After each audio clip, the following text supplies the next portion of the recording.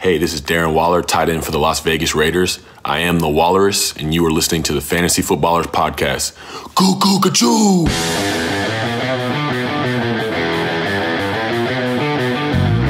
Welcome to the Fantasy Footballers Podcast with your hosts, Andy Holloway, Jason Moore, and Mike Wright.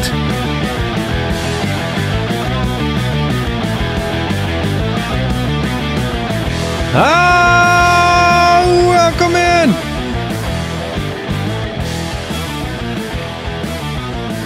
The Fantasy Footballers back with you Tuesday, May 12th. Andy, Mike, Jason, the Walrus joining you. Oh, goo-goo-goo-goo. Judge Giamatti is here as well. We have a great show for you today. How are you doing, Brooks? I'm guessing well? I'm doing well. Thank you for asking, though. Yeah, you're welcome. We did it. Excited to be with you. Regress or Impress episode today. We'll be walking through some of last year's best players and whether we think a repeat is in store. I've been watching enough of this Jordan documentary. I got repeats on the mind. We want to see if any of these fine players have the ability to go back-to-back. Well, the problem with talking about Jordan is we're trying to spot outliers here, guys who have had seasons and they can't possibly repeat it. And you can't talk about that when you're talking about Jordan. Like he smashes all outliers. I just want to know what would have happened if he didn't retire. If he I can wins tell you 8 in a row. That's what happens. I remember as a Suns fan growing up how upset I was that he retired shortly after dismantling us and our championship dreams. It's like, why couldn't you have done this a year and a half earlier? Speaking of regress or impress, Jason, May 3rd is come and gone. How is the quarantine diet? Quarantine diet Regress or impress? It has impressed by only by comparison of pre-May 3rd diet. I would say right now I'm just an average human being. I'm Gotta not start eating, somewhere, man. Good for you. And by an average So human before being, then you were not average. No, I think I've cut like 12,000 calories out of my diet every day. Now I've just got like a normal 5,000 calorie diet. Even after the discovery that we can get Krispy Kreme donuts delivered, hashtag not a sponsor. Oh, hashtag please be a sponsor. But yes. Oh, man. I don't know. Also, hashtag don't be a sponsor, please. Please don't be a sponsor. Whatever you do, is Crispy. done. Yeah, no. Even after that, I would say I'm just on an average American male diet, which is a huge improvement. I'm right at the stage now where I did the quarantine shave down hair, and it's starting to get just poofy enough where I'm saying I got to either do it again or go hat mode while I grow it out. That's my current dilemma. I don't want. I'm not the going bugs to big cut. this head. Man. Yeah, I want to see it, man. And the people want to see it. The Foot Clan want to see don't think they your do. Jordan haircut. It was good enough for Jordan. Looking like Mr. Clean. Oh, my goodness. The NFL has released their schedule. This was an exciting Thursday night in the quarantine space when the NFL releases their schedule. So I've never seen more articles written about the NFL schedule than this year in particular, but do you have any takeaways from what you saw at first glance? My takeaway is the first thing I looked for. I don't like Jason's takeaway because it's true, and I don't like it. Right. No, I don't either. In fact, I've finished statting out Sam Darnold, and I think he's I'm sorry, Daniel Jones, and I think he's got the ability to take a step forward this year. But him, as well as Ryan Fitzpatrick, are off of my the handful of really, really late round streaming quarterback options that I'm happy to take and play because of great matchups. Daniel Jones starts the season with the Steelers, whose defense was unbelievable last year, the Chicago Bears in Chicago, and then the San Francisco 49ers. That is a murderer's row, presumably, to start the season. And when you're talking about these guys that could step forward, could be valuable for fantasy, certainly a matchup play for Daniel Jones and Ryan Fitzpatrick, who he starts the season with the New England Patriots in New England, great defense, and then Buffalo. Oh, no. I'm just not. I think you're forgetting what Fitzpatrick did to the Patriots last year. Sure.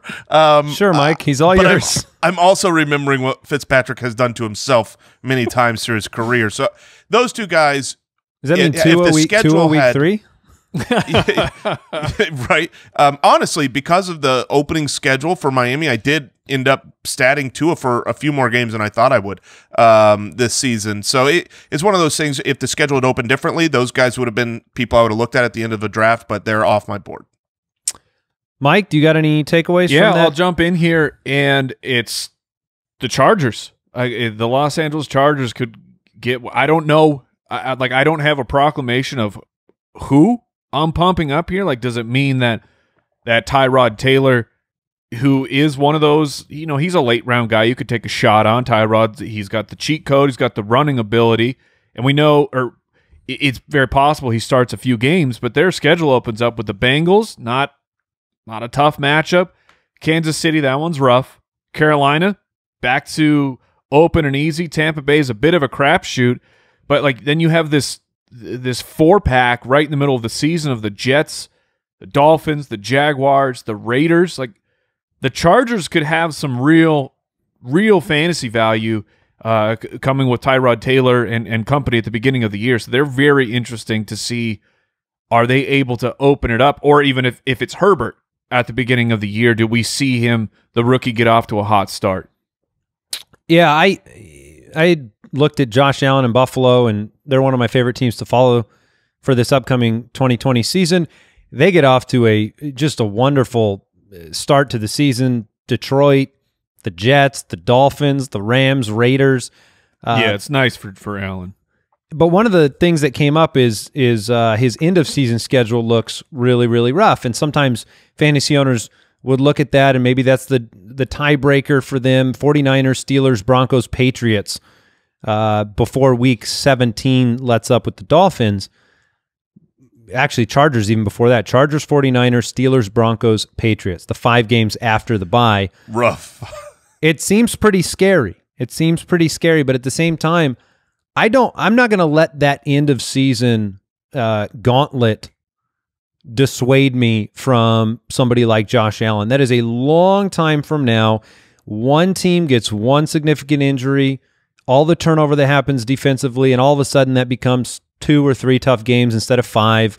And, you can't draw too many conclusions is kind of what I'm getting at, because year to year there is a lot of change, and 2 or 3 pieces on a defense makes a big difference. And in today's NFL, you have a lot more opportunity to put up big points even when you have tough matchups, just due to garbage time. And we watch Jason pull his hair out every year dealing with garbage time on these matchups he predicted to go one way, and the fourth quarter changes everything. So yeah, I totally agree. The problem for Josh Allen is, he's going to be naturally, he will be one of the higher drafted quarterbacks. He's had 2 solid years for fantasy football, and the fact that his schedule is so easy, and people will catch up with that. Like, we're going to tout his his perceived easy opening to the beginning of the schedule.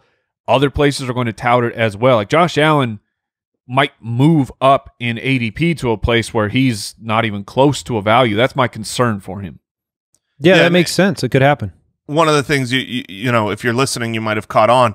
We care so much more about the beginning of the season than the end of the season, because historically speaking, like we're not going to be right about what teams are necessarily great defensive teams, next year, especially by the end of next season. We're not too worried about the playoff schedule because so many things change by that time. Worry about the beginning, with one exception.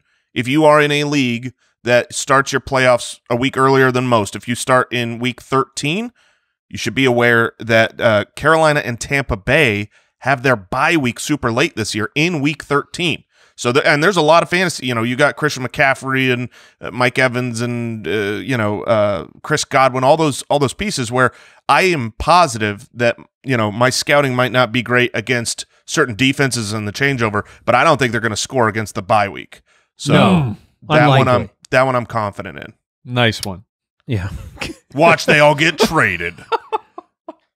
Well, at least now it makes sense why you posted that in the Slack channel the other day, because it didn't.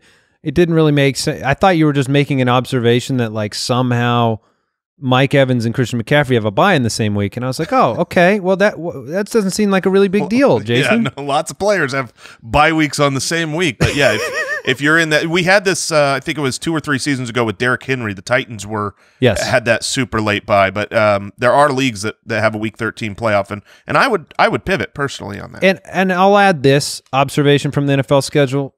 I'll consider a optimism takeaway, but the NFL did not change their schedule to, as some had rumored, to front load the schedule with interconference games that would be perceived as less important so they could get carved away from the schedule. We obviously don't know what's coming and what the landscape of the country will look like or what the NFL games will look like, but they are proceeding as scheduled with the NFL season. So that was a takeaway as well, one that I'm sure every single fantasy owner is excited about.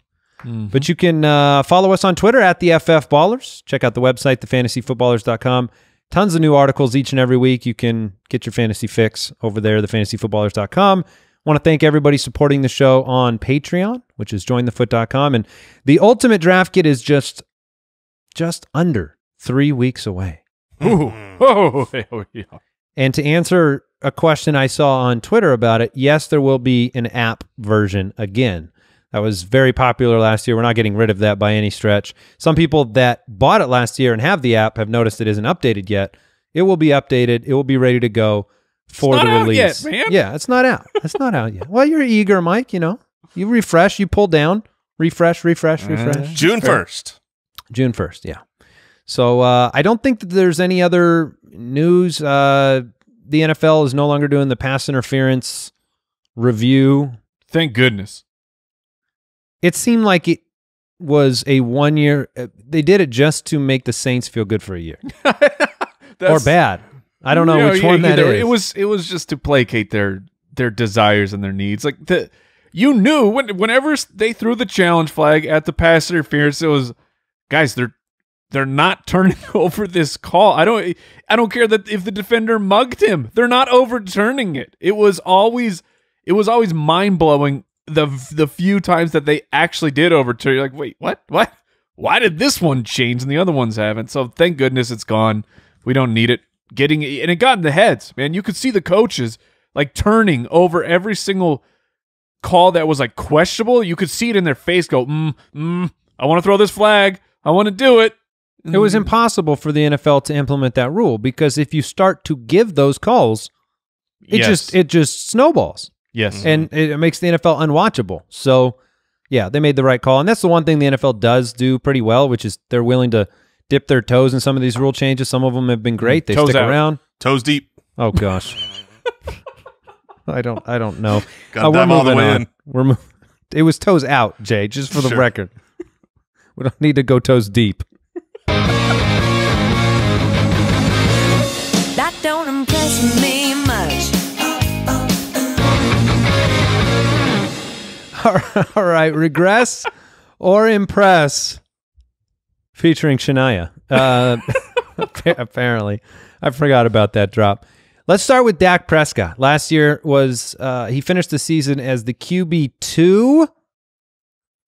That makes this a very difficult line for Regress or Impress. He's going to regress because Pat Mahomes was not out for 16 games, but if you've got him as my quarterback 3, is that really regressing? No, that would be impressing. That would be sustaining, I would say. If he ended up as the quarterback 3 in 2020, which is where I have him as well, Jason, I think that makes him an impress.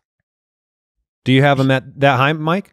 I have Dak Prescott very high as well, but the question for me is not will he regress, it's just how far back does he fall, because I don't have him at number 2. But like in 2018, he was the QB 12. Does he drop to that type of a level, or does he maintain that he is one of the best fantasy quarterbacks that you can have on your roster? I took a look, and since the year 2000, the average regression for quarterbacks who hit that 4,900-yard mark, it's almost 600 yards of regression the following year. Since what year? Since the year 2000. Okay. And really the only quarterbacks who have actually hit a back-to-back year of 4,900, that 5,000 range, which like that's an insane yardage total to start the conversation with. But Drew Brees and Matt Stafford since the year 2000, those are really the only two guys that have been able to put together back-to-back seasons of that volume of passing yards. And like if you take those two guys out of that equation I was talking about for average regression, the average regression plummets 700 yards. So guys, if you're throwing 4,900 yards, just imagine chopping 700 yards right off of there. So it's a difficult situation to figure out what Dak will be, because his situation has actually improved. You spent a first-round pick on CeeDee Lamb, one of the best wide receivers or one of the best prospects in a very long time. To me, I know it's kind of a joke now on the show, but going from Jason Witten to Blake Jarwin is an upgrade. That's like, you can't argue that. This version of Jason Witten, I agree. Yes, yeah, that's what, like Jason Witten, the past 2 years he's played, 6.4 yards per target. Meanwhile, Blake Jarwin's up in the high 8s. He's just a better pass catching option at this time compared to Jason Witten. So Dak Prescott's situation points towards him impressing, but historically you just can't really bet on him duplicating 4,900 yards or more. Well, the nice thing for Dak is I've got him dropping in yardage, but he also you say he only had 3 rushing touchdowns last year. Yeah, that's true. But he averaged 6 rushing touchdowns a year, in the first 3 seasons. So I think that there's I'm looking at my stat line that I've got him down for, and even though he's down in yardage, I have him literally dropping 2 fantasy points total on the season. That's how my stat line worked out. Yeah, I think it's an interesting situation for him because of what you illustrated, Mike. If you look at your options as a fantasy owner and where you're drafting quarterbacks, I think one important consideration that Dak has brought about by his play last year and then what the team has done around him is the fact that he is a player that can be the #1 quarterback. That probably was not something we would have conceded to Dak heading into last year. Competitive in that top 5 potential, but I don't know if we ever looked at him. And now you look at him and what he did last year. You take CeeDee Lamb and you take the contract, another year of Gallup, like you said, the Jarwin situation, Zeke's pass catching, Mike McCarthy, and then the second year of Kellen Moore. Like there's a lot of reasons there to say when I draft Dak, I could be drafting the top quarterback on the season if things go the right way. And the defense might help him out as well. Like you had those quotes a little bit ago leaking out that McCarthy thinks that his offense is the way that he's going to have to win games. He's going to have to win in shootouts. Yeah. No, that makes sense. Anything else to add there, Jason? Nope. All right. Let's talk about Josh Allen. Oh, excellent. I think that Josh Allen is a pretty interesting debate. Last year, he finished as the quarterback 6. The quarterback 6. A very steady year for Josh Allen. We've talked about it before. Leading into last year, he had come off these kind of monstrous games, heavy rushing yardage, entered 2019 with a lot of the same type of hype that I'm kind of hearing about him heading into 2020, but he had more of a steady year. I mean, you look at those first 5 weeks, he only had 1 of them in the top 12. He really didn't consistently give you a top 10 performance on the season. He had 2 games inside, 3 games inside the top 10 over 17 weeks. So it's interesting when you look at the addition of Stephon Diggs is obviously huge. It just comes down to what this team is willing to do with its offense. The division seems like it's there for the taking for Buffalo and for Josh Allen. Last year, QB6, is it a regress or is it an impress? I don't know where you guys are going to land. I am a big believer in Josh Allen this season. I think he's for fantasy, he is an excellent option, the same way that Cam Newton was an excellent option. A truly gigantic, mobile running quarterback who's going to put up enough yardage and rushing touchdowns to where if the passing could just come along a little bit and be average, you're going to have a real fantasy star. And he has had, guys like Zay Jones and Robert Foster, and then finally gets upgraded to John Browns and Cole Beasleys. Like, John Browns and Cole Beasleys are not NFL wide receiver ones for their teams. They're just not. Now you get a legit option. While John Brown and Cole Beasley are there in the roles that they should be in, and you give them Stephon Diggs, I that has to improve his passing game. I mean, the yards. By how much? I have his. This might sound outlandish to you, but it's not just the addition of Stephon Diggs. It's a lot of things changing and coming into his third year. I have him increasing his yardage almost 700 yards from what he did last year. All right. So I've got him throwing 3,700 yards. I don't think that is a crazy number, and that is a monstrous change from the year prior. So what's the passing attempt volume? Like, his volume has gone up by how much in your projection? Yeah, I have him throwing for 512 passing attempts versus 461 the year prior. Yeah, that's a really big lift. That still would put him, certainly in the bottom half of passing attempts. But I think that when you go out and you trade a bunch of options and you bring in a receiver like Stephon Diggs, it shows that you're wanting to you're hoping you can open the offense up a little bit. Sure. I mean, that's what I see their indication. I think they're going to be able to. Yeah, QB6, I guess I'm going to go with Regress. And I love Josh Allen. I love the Bills. I love their potential to win games. But I still think at the end of the day, with the defense that they have, and with Josh Allen's, he showed towards the end of last year that he can make some mistakes with the football. Wait, you're just seeing that? Well, when push came to shove at the end of the year, he made some mistakes. And sometimes, McDermott came out and even talked about it, trying to do too much. Loves the fight of the player, but trying to do too much. So I still think this team takes a manage the offense viewpoint with Josh Allen. So I like the ceiling of other players like a Deshaun Watson, like a Kyler Murray, even Drew Brees. I like their ceiling better than I do Josh Allen's. Although I consider Allen to be one of the more steady week-to-week options at the quarterback position because of the rushing yardage. He didn't run as often last year or for as many yards per attempt at all than he did in 2018. It went but down he still pretty gives substantial. Yeah, it was down substantially, but it's still over 100 rushes, still 500-plus yards on the ground, and that's significant for the quarterback position. Yeah, and the touchdowns are huge, and they're going to lean on him there. It's just a matter of, do I think I'm going to get more of the same of Josh Allen from last year? I do. That's kind of where I'm at. Mike, are you a regress or an impress? I am a regress from QB6, but I have him at QB8 right now. I'm not as bullish on the improvement of the passing game as Jason is. I have him going up, but it's more of like a 400-yard, like 3 to 4 touchdown improvement instead of where Jason sees him really taking the next step. The rushing yards I was talking about, he went from 52 rushing yards a game as a rookie.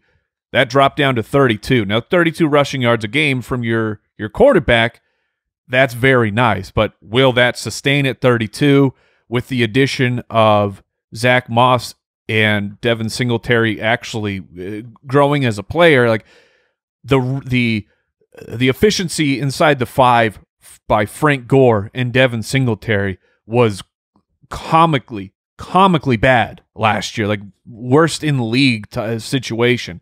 So do they get a little bit better, and does that take away from Josh Allen getting 9 rushing touchdowns? Because if Josh Allen drops from 9 rushing touchdowns down to 6 and the passing yardage doesn't grow like Jason's projecting, then you might be a little bit disappointed in Josh Allen if you're going to draft him, which I'm expecting his ADP to already be high, and now it gets kind of that early season schedule bump as well. So those are my concerns for Allen.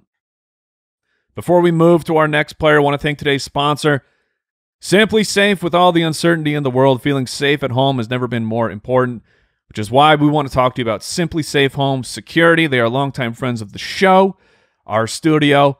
While we are not there, we know that it is being protected because it is in the hands of Simply Safe. And what is great about Simply Safe, it's easy. You get comprehensive protection for your home, and there's no technician, there's no salesperson. They don't come out and disrupt your life. There's not an outrageous monthly fee or a 2-year contract. You just order it online and you set it up for yourself. It takes about an hour, and now your home is under 24/7 protection with emergency dispatch for break-ins, fire, for about 50 cents a day. We love Simply Safe. We love that they are a sponsor of this show. We love the company. They are taking care of their customers. And you can head to simplysafe.com/footballers, and you're going to get free shipping. You're going to get a 60-day money-back guarantee. They're putting their money where their mouth is. That is simplysafe.com/footballers to make sure that they know our show sent you. From Simply Safe and all of us here, wishing you safety and good health. Can I go old man for a minute? Sure. I mean, I kind of always do, so I don't know why I'm asking permission. Yeah. Be yourself. But, strange. But you mind brought up, can I be myself just real quick, guys? Guys, you brought up a few things. You also at one point pronounced money, which is new for me. But you're not about that money. I am money, now. money. No, I'm in it. But here's what I'm going to bring up. You talked about the pushy salespeople. Guys, Yeah, I've been door to door. My wife has been pitched by door to door salesmen 2 times in the past week. No. And I about lost my mind because of all the times that I don't need a person coming to my door. You're keeping away from people, so send the people to you. Brilliant. And you know what that's like. That's like in your face. I'm not leaving even when the wife asks you to leave. Like, I about lost it. I had one. We had one. Okay. It was a person trying to Did you hide? sell Did you dive behind the service. couch? Oh, no, I didn't hide. I pulled up the old camera and started talking to him. It's like, and I get don't people got to make a recognize you. living, but I don't like that, man. yeah, I don't recognize you. I'm not expecting anything. What you doing here, man?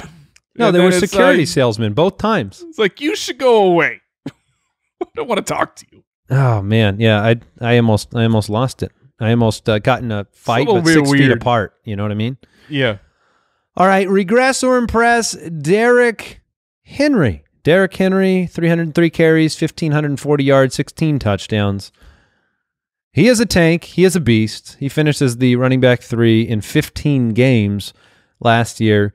And before I let you guys run away with Derrick Henry, I'll just say that I am an impress. He is he's who I have projected as the carry leader for 2020. You know, Sure. we get through our projections and we're able to see kind of the league-wide projected rushing and receiving leaders. I've got Derrick Henry with more carries than anybody else, more yards than anybody else, and more touchdowns than everybody else. So I cannot say regress if that's how my projection ended up. And so, you know, when you give a player 20-plus attempts, they're going to find, and they're as good as Derrick Henry, they find a way. You know, you can look bad for 17 of them. You look good for 1, and you've made your week. So Derrick Henry is an impress for me. Mike? Go ahead. Okay, I'll jump in. I am so torn on what to do with Derrick Henry because I don't want to bet against the man. Like he's a very, very good running back. He's old school, and like I prefer new school running backs, but he's very, very good at what he does. But if you want to talk history, okay, since 2000, 1776. Oh, sorry. Go ahead. Since 2000, we have 109 instances of a running back with 300 or more carries. The following year, only 26 times did a player see those carries go up. 70 times over, so 65% of the time, when a running back has had 300 or more carries the next season, 65% of the time, they lose 20 or more carries the following season. Just through, I mean, this isn't saying that Derrick Henry's bad. It's circumstances change from year to year. Well, So, it's the same like I argument.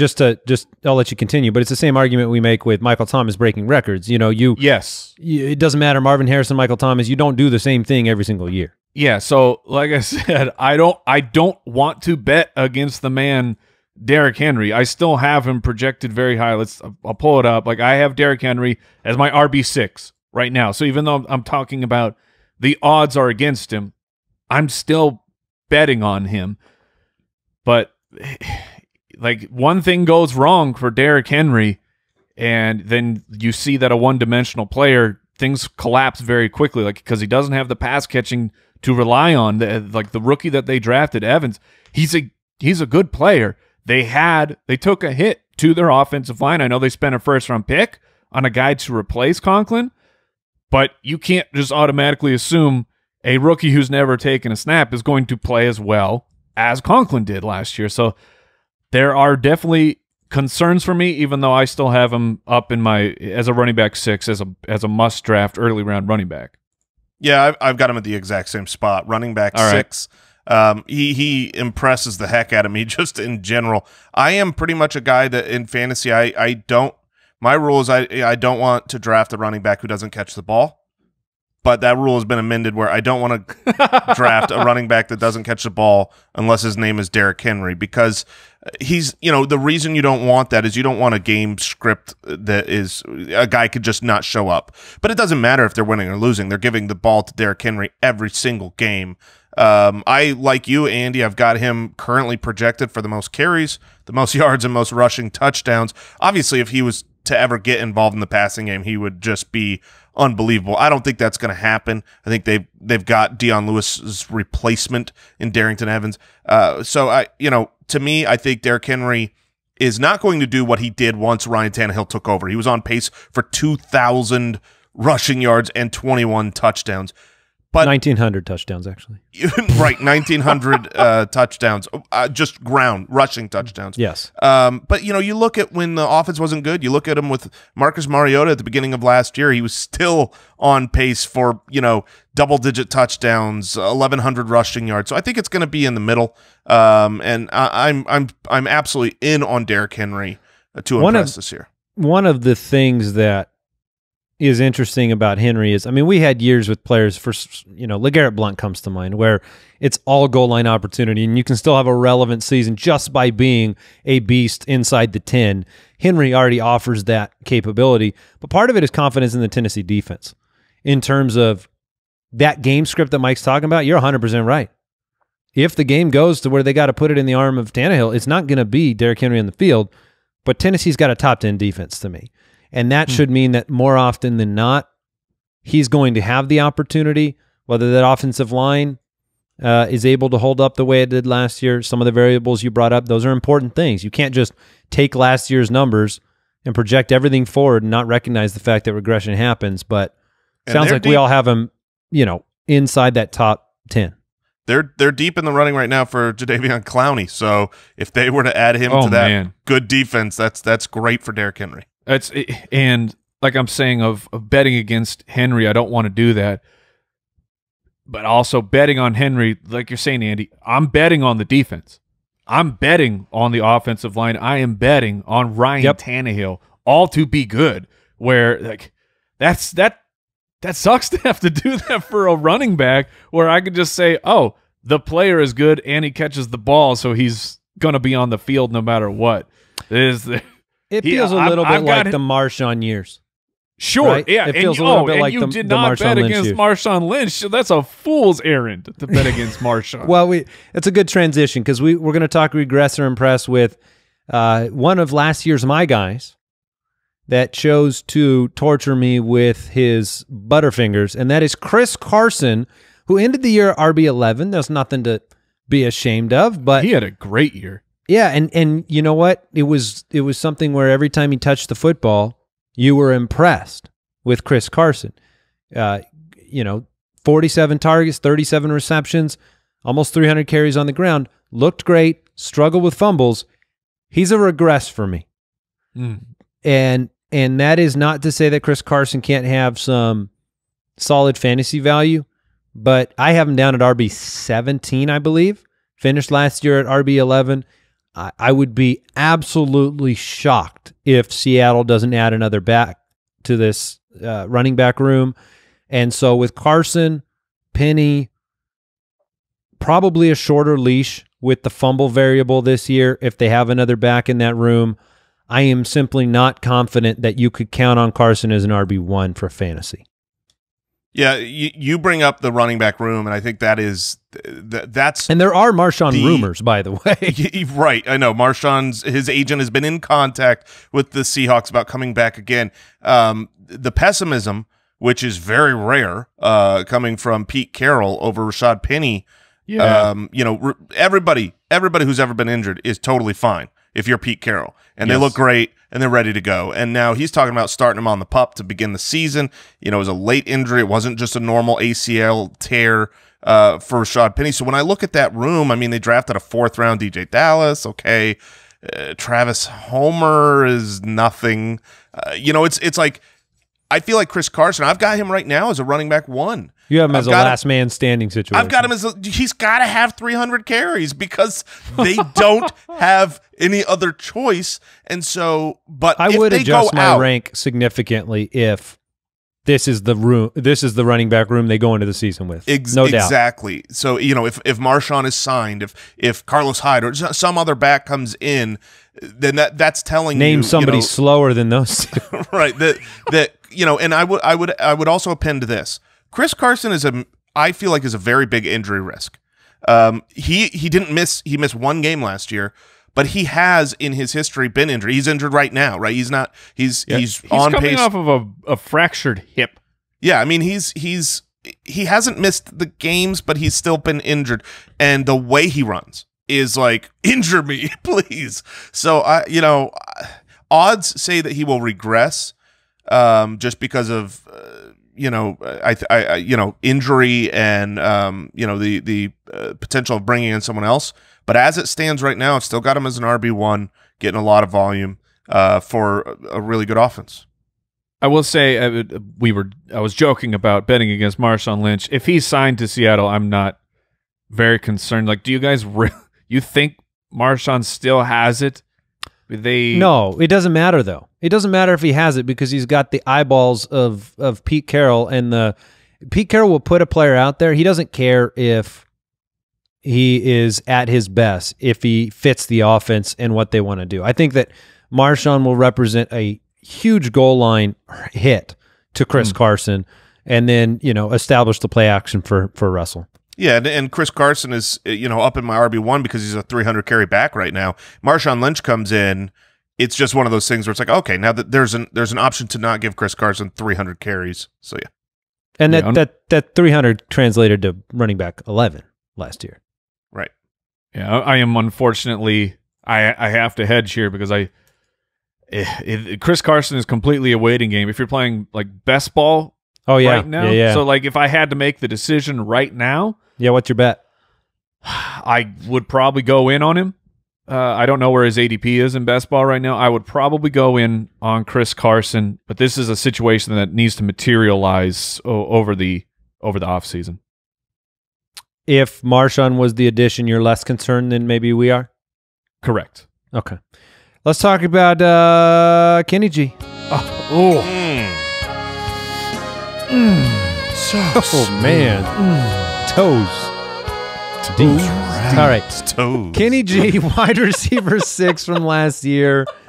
Smoother than this episode has been. Kenny G overcame a quarterback carousel in Detroit. So impressed with what he represents to an offense. 65 for 1190 and 11, which was tops in the NFL in terms of touchdowns by a receiver. 116 targets. Big play guy, but still can be a volume player, goal line player because of the size. Regress or impressed with Kenny G? I'm going to stick with the impressed number because I have him at 5 right now on my 2020 projections, and he finished at 6. He should have Stafford back. I think it's more of the same for Kenny G. I do as well, and I hate to say it because so far I've been impressed by all of these players, so it's impressed or impressed. Do you want me to pick somebody else that you can be? Here's the truth. Kerryon Johnson. I know. Super impressed. I know the players were yet to cover. Everyone else is a regress for me from this point on. But whoa, the people got to stay tuned to the episode. Hey, well, they want to hear the deets. They want to know who I'm regressing on. But this is, you look at his splits with Matthew Stafford. He was awesome last year, and he had garbage quarterback play for a lot of it. Kenny G is the clear number 1 for the team, and I think that, you know, Stafford, if he can play 16, how does Golladay get worse? You know, he's super young, very talented, just still becoming a better wide receiver. If his quarterback play improves and his saxophone play improves, how does he go backwards? He was averaging 80 yards a game with Matt Stafford. He was 4 PPR points better per game when Matt Stafford was playing, and he's still finished as a monster. So, yeah, I'm in on Kenny Golladay. What do they call that? You know how saxophone players can keep the note going, like they can cycle their breath, circular breathing. Yeah, you think he can do that? He can definitely do that. I can do it? No, we don't care about I'm your talking breathing, about Kenny G, Mike. man. Is that why he's so good? He can just keep it going. Like he always has oxygen. He's not huffing and puffing. There's always fresh oxygen coming in. It's science, Mike. He does the opposite of most saxophone. He never exhales. It's all inhale. Drink it in. Drink that air. Inward singing? Yes.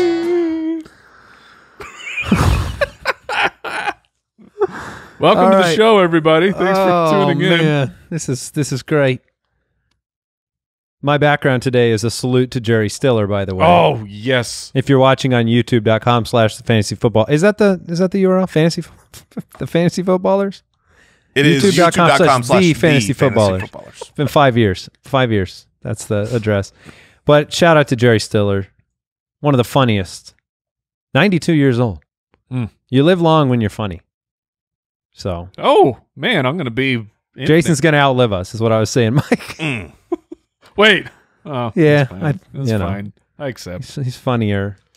Plus, he makes all these. Hey-oh! Yes! I think Jerry Stiller wouldn't have made that joke. I think the fat comedians don't live the longest of history. Yeah, the track record is pretty rough. Just laying this out there, like, you know, I'm in a healthy BMI right now. You know, Mike's been working out. Yet we do the jokes. Jason, you do the jokes about yourself, and then the blood work comes back, and you're fine.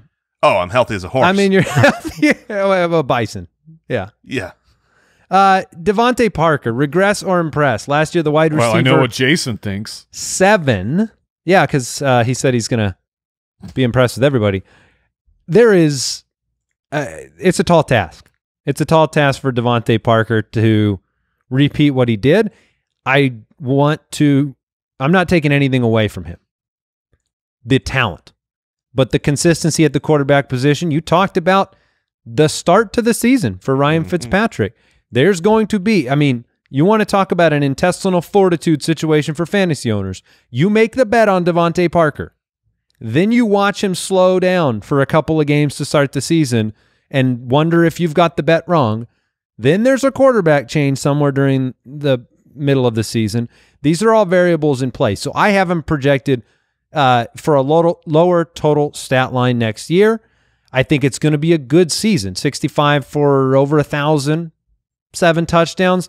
That's nice, but it's not what he did last year. He's still outside of that top 12 for me. Yeah, I've got him, you know, as the wide receiver 18, so it's a regression from last year. He projects to be the one for Miami, but if I have to bet, you know, on DeVante or against Parker, I'm betting against Parker for sure. There's way too many variables. Here's a player who took 5 years to break out, has only broken out, you know, for a short period of time. While that happened, he had the gunslinging Fitzpatrick on a team that seemed like they were kind of tanking, just going nuts. You had Preston Williams go down to injury. There were not a lot of other options to throw the ball to, and Parker had an excellent season. Now you've got Preston Williams coming back, Gesicki kind of developing over that same time period into a good target. The terrible beginning of the schedule I mentioned earlier this episode, because I expect the Dolphins to get off to a slow start with that schedule.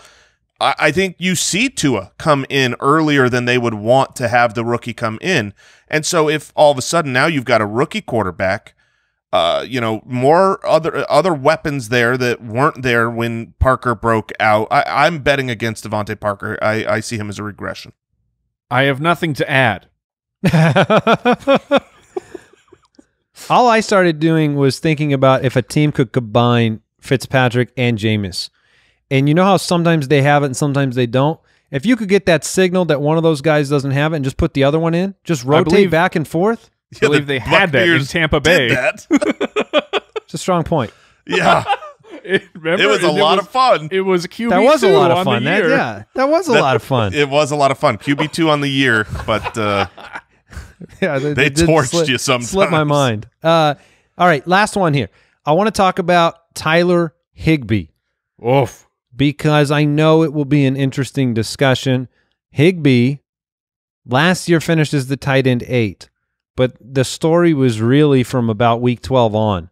He had two weeks where he was the number 1 overall tight end, weeks 13 and 17. He finished at 5, 3, and 9 the other 3 weeks. It was a complete transformation for a player that had been there for a long period of time, who had been paid in the offseason, but you're talking about more than 700 yards receiving at the tight end position. And we've talked a lot about the Rams, but what are you a regress or impressed with Higbee? He ended up outside my top 12, but he's at 13.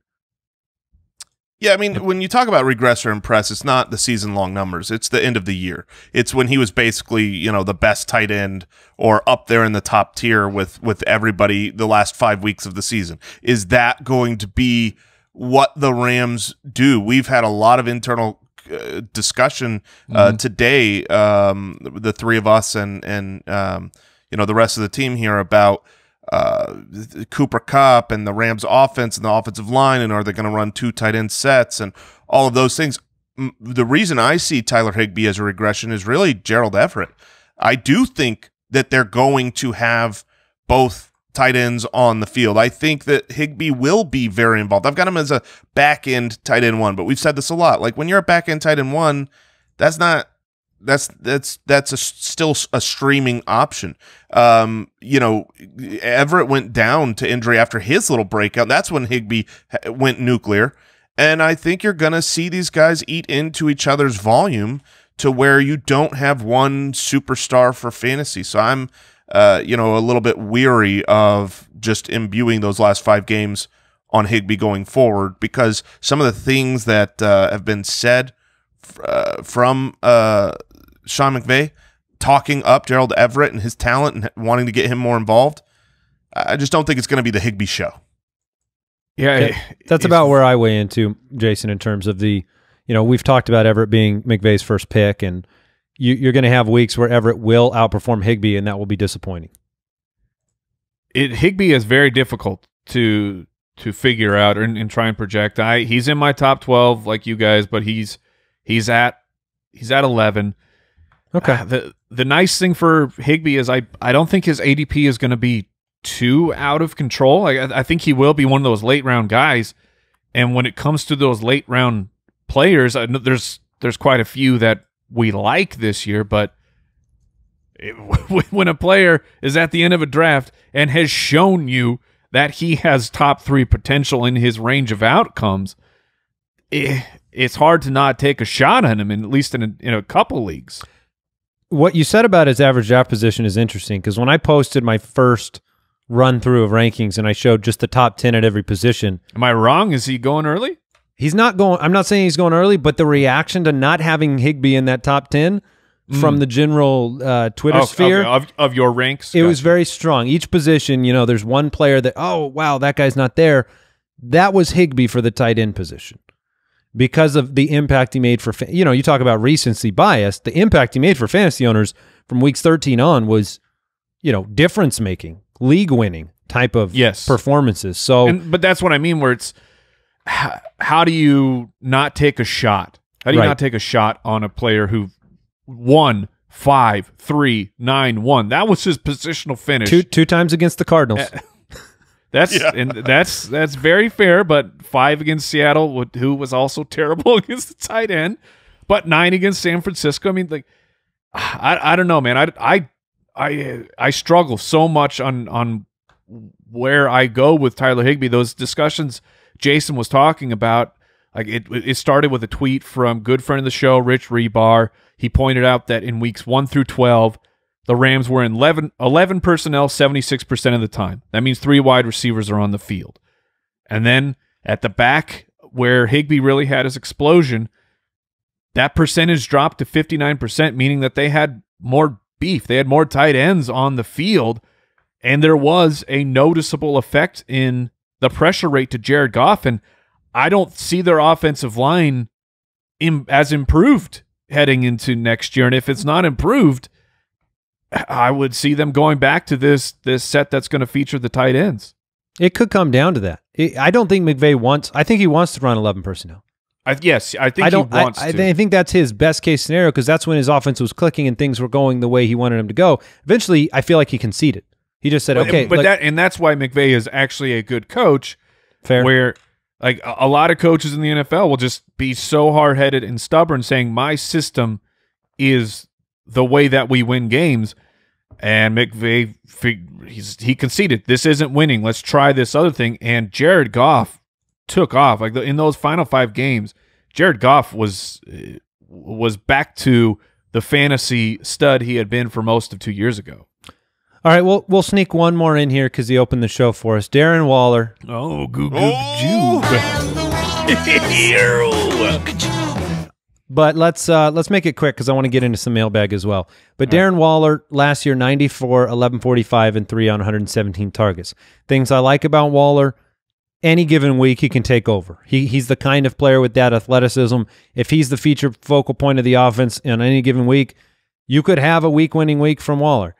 That being said, I mean, that's a high bar. Tight end 3, I've got him at 6, so I guess I'm a regress. I think there are just more weapons, more options in this offense. They added Ruggs. You saw the growth of Hunter Renfrow, who I couldn't help but project for a high target total. Tyrell was injured on and off the field last year. He's still going to be part of the offense. And Waller's even come out and said, look, hey, I might not catch as many passes. That's fine with me. Yeah, so, come on, Waller. You got to get on team fantasy. Yeah, it's really just a matter of, last year there were times where he was the clear primary target. Renfrow took some time to break out, had a struggle with injury at one point. When you add, okay, Hunter Renfrow's getting better. You spend your first-round draft pick on Henry Ruggs. Tyrell Williams is back. You sign Nelson Aguilar, for some reason. You draft Brian Edwards. Yeah, my man Brian Edwards. They're bringing in a lot of they want to be able to throw to the wide receiver. They just couldn't last year. And so, I can't imagine that maybe he still leads the team in targets, but it's not going to be with as many targets as he had last year. So I think he's a guy I would take on my fantasy team, but certainly regress from last year's peak. He'll regress on receptions and yards, but 3 touchdowns. a dude having 1,100 yards and 3 touchdowns, that is completely anomalous. So while there'll be regression there, I expect his touchdowns to rise to that, I don't know, 6 to 7 range, where I went into my projecting thinking I'm going to be really, really sad when I see Darren Waller at the end of this, because he's a favorite of the show. It was an incredible hit for fantasy last year, and there he still was. He was still up there as like my tight end 4. He just ended up there. Maybe that speaks to the rest of the tight end position, but I think Waller, while he will regress, will still be very, very fantasy relevant. It could come down to Derek Carr being Derek Carr too. You can give him a million wide receivers down the field, and if Derek Carr likes that close to the line of scrimmage option, then Waller could benefit in PPR. So let's do some mailbag. Mailbag. All right. If you have a question, head to the website, thefantasyfootballers.com. Click the Submit a Question button or dial our voicemail hotline, 302-464-TFFB. This question comes from Patrick on Twitter. One of Jason's things to remember is usually that rookie wide receivers don't break out until the second half of the season. Considering the strength of this rookie wide receiver class, does this rule still hold? Does for me. It doesn't as much for me for this specific year. I want to be aware that there are a handful of wide receivers I'm willing to take a shot on, specifically Jefferson, Rager, Jerry Jeudy, Pittman, CeeDee Lamb. I think this year I'm putting a pause on that. I still do believe that it will hold true in general, right? Like that most of the wide receivers who have a good rookie year, they're going to have a better back half.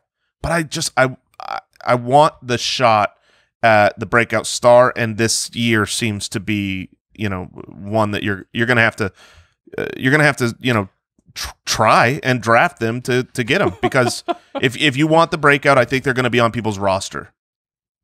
Yeah, so when you're looking at starting players, Judy, Pittman, and Rager should start week 1, right? And Jefferson, and probably CeeDee Lamb, if not in the top 2, but as the third. It'll be very interesting, though, trying to figure out where that value proposition is for fantasy drafts.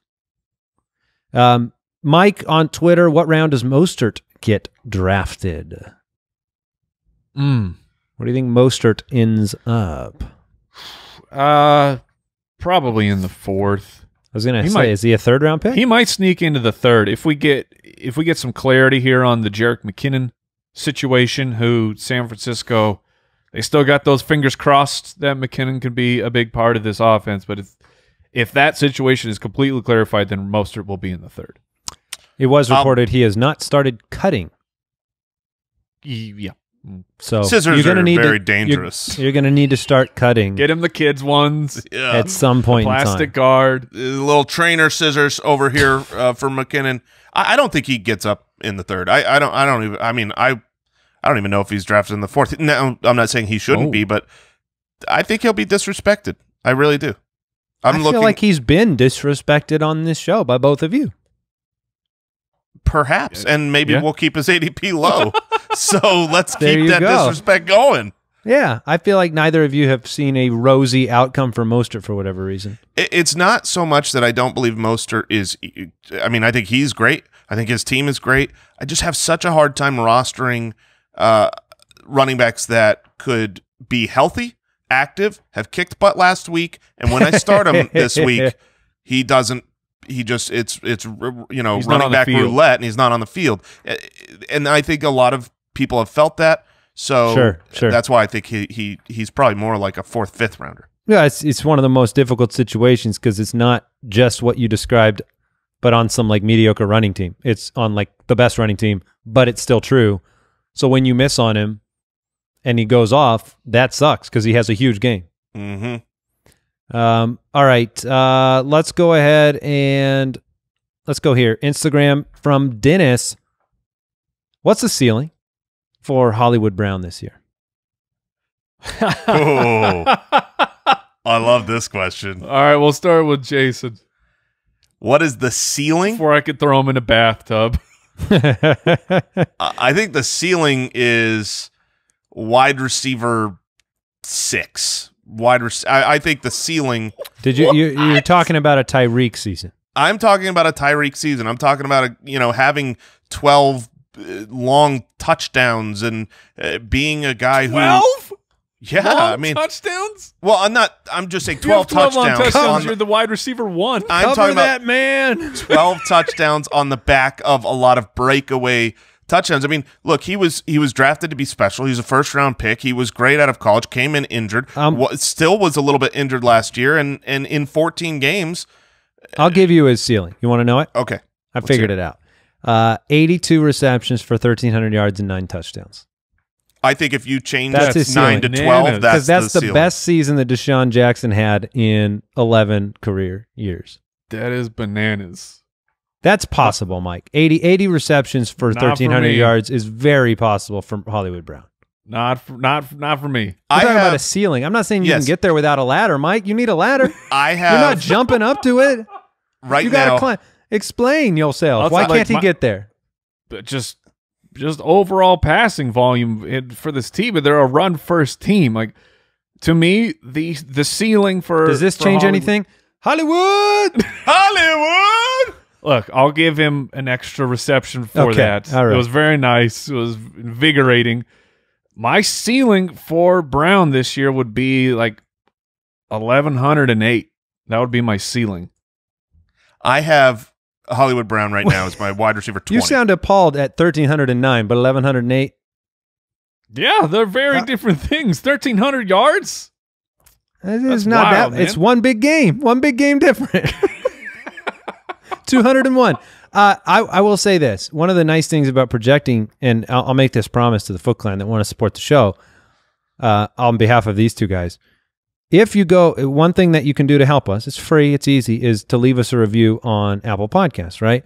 So anybody who does that, I'm willing to change my projections so that all of your keepers have much better stats.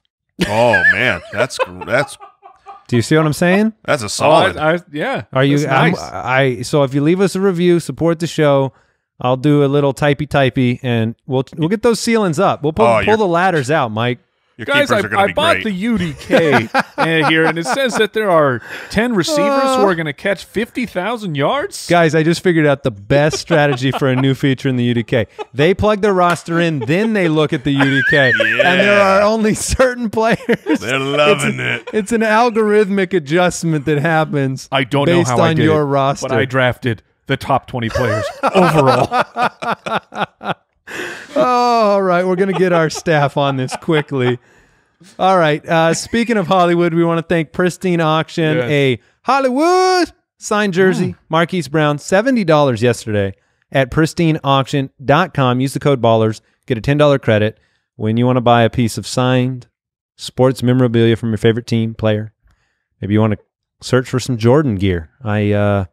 You might be in the mood. That's probably going to cost you a little bit more than Hollywood Brown. You better have an open wallet if you're going after Jordan gear. Well, minus $10. Code BALLERS. That's Yeah, right. that's great. Code Ballers. All right, that is it for today's episode of the show. Thank you for staying with us. That was a fun ride. And we'll talk to you soon. See you next time, Foot Clan. Goodbye.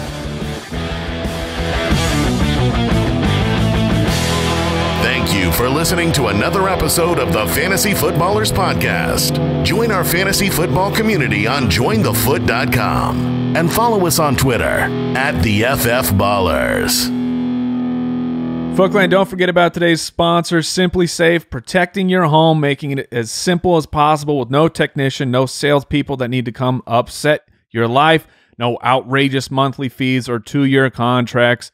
Head to simplysafe.com/footballers, get free shipping and a 60-day money-back guarantee at simplysafe.com/footballers.